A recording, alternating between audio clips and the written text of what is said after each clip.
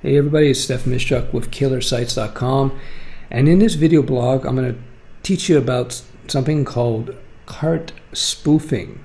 Now, what is cart spoofing? I'm talking about shopping carts, e-commerce sites, and cart spoofing is the process where somebody will basically create a copy of your submit page to send bad information to your credit card processor.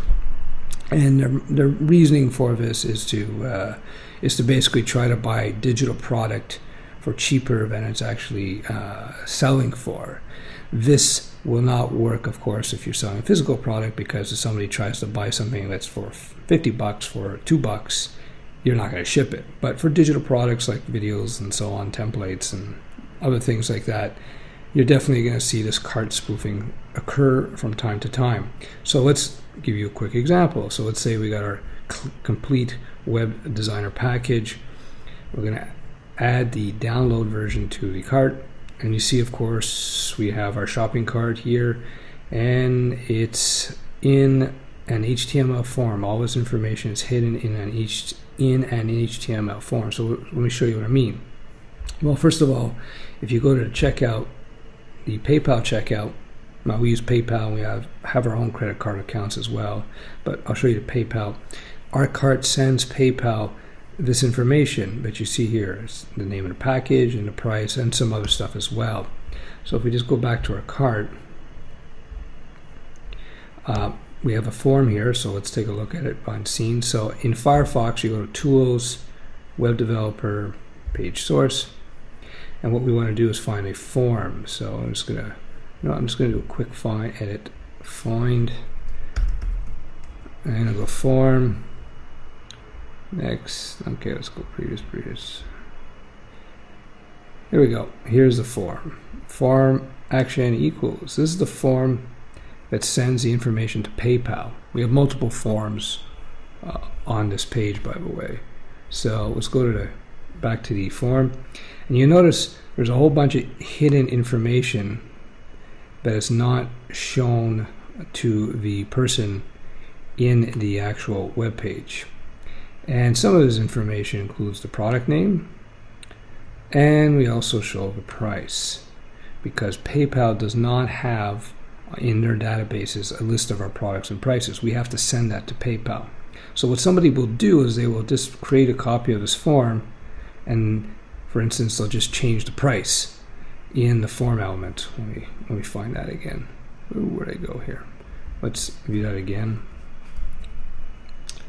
And yeah, here we go. So you see we have a price here. Input type hidden, that means it's not shown to the person, and it has a price of $99. So some people will go in there and try to be smart and enter another price and then buy it and assume that they can buy a $99 package for $9 or something. So for instance, here's a notification I got from PayPal a little while ago, and you see that this guy sent a payment for 1 cent, and he tried to buy our WordPress from Theme Scratch tutorial, and I can assure you that that particular course does not go for 1 cent. It actually goes for $29.99. Now again, if he bought the DVD, it wouldn't make much of a difference, I suppose, because I wouldn't ship a DVD that's $39 if you paid only 1 cent. But for a download, instant download that we do provide, this could be a problem. So how do you solve this problem? Well, the way you solve it is you have to use, on your end, you're going to have to basically program the cart to not allow, to check rather, the price of things once a payment is made. So when we got this notification from PayPal, we checked to see whether or not that particular item is actually worth 1 cent. And if it's not worth, if they don't actually have the right dollar amount, they didn't pay the right amount, we just don't let them have access to the videos. So there you go. That's cart spoofing. It's just one of many ways that nefarious people, evil people, will try to hack your site and your servers, and it's very annoying. But there's ways to protect against it, and I just gave you one idea. I'm sure there's others out there. And that's about it for this video blog. we have been incognito for a little while. We've been busy with things.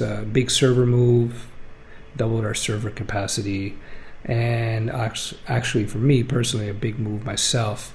So it's I've been sort of out of the picture in terms of putting out these type of videos, but this is all going to be starting up again, and we're doing a huge major revamp of our video store. It's going from a just a typical store, simple store, shopping cart, and so on. But we're going to be we're working on now a much smarter store, which should be, even for people who are not interested in buying any product, they will find the store, I think, very, very useful in terms of information, tons of free videos and audio and a whole bunch of more things. So I can't wait to show that to you guys. That's it. I hope you found this video useful. Steph again, and we shall talk very soon.